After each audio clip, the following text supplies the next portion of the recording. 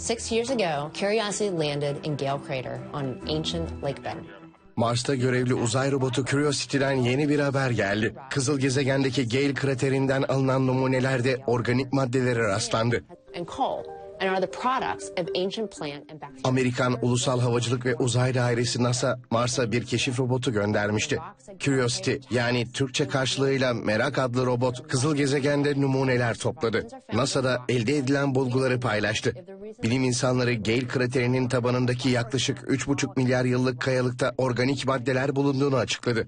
Araştırmacılara göre Mars'taki organik maddeler eski bir yaşam kanıtı, yaşam için bir besin kaynağı ya da yaşam yerine var olan başka bir şey olabilir. Diğer yandan Curiosity, Mars'ın atmosferindeki metanı ölçtü. Gezegenin atmosferinde mevsimsel metan artışları olduğu bilgisi doğrulandı. Peki bu ne anlama geliyor? Henüz kesin olmamakla birlikte kızıl gezegende metan artışına sebep olan biyolojik bir kaynak bulunuyor olabilir. Bilim insanları bu son araştırmayla eski yaşam belirtilerini bulabilme şansının yükseldiği görüşünde. Curiosity adlı robot 2012 yılından beri Gale kraterinde. Kasım 2011'de Cape Canaveral uzay istasyonundan fırlatılmıştı. Mars'ın iklim ve jeolojisini inceleyen meraklı robot gezegende yaşam belirtisi arıyor.